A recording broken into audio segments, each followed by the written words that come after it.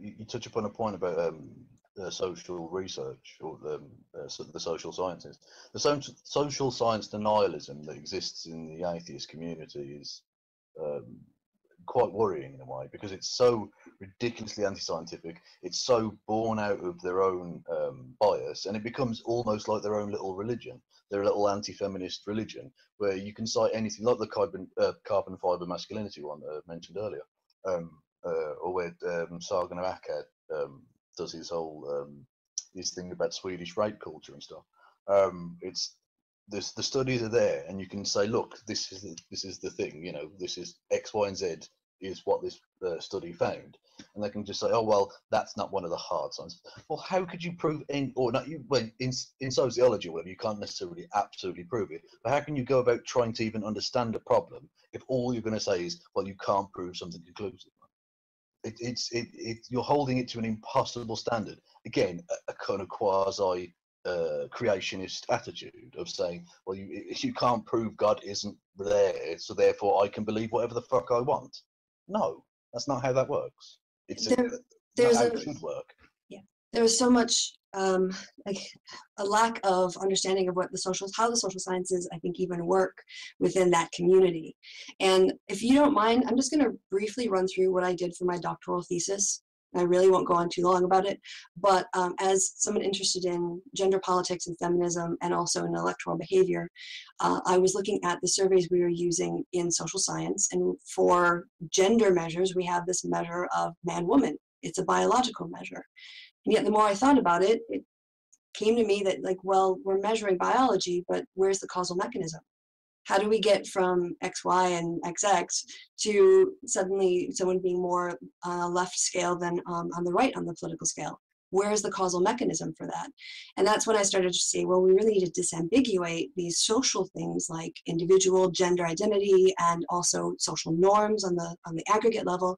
And so I took measures from psychology that measured an individual's agency in their communion, and these norms are highly tied to masculinity and femininity. So independence, competitiveness is agency, and connectedness with others and feeling kind toward others is communion, which is associated with like femininity and the sort of patriarchal kind of norms of what men and women are supposed to be.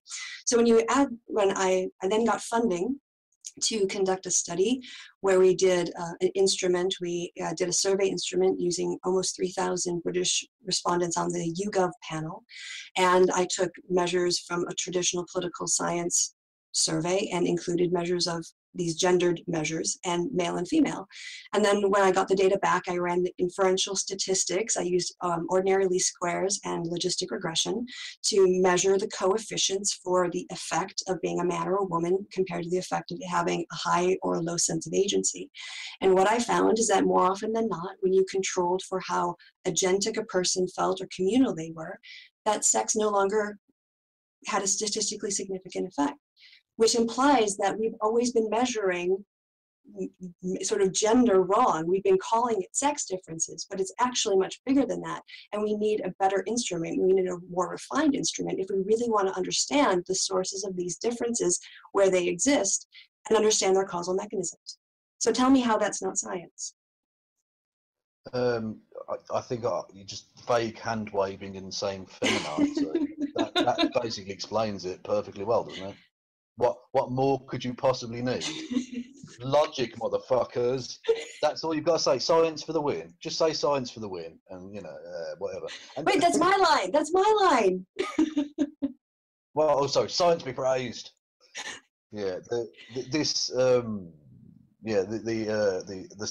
anti-science attitude from people who are so supposedly pro-science, because either they don't understand it, or they don't want. In some cases, they don't want to understand it. They're not going to try to understand it.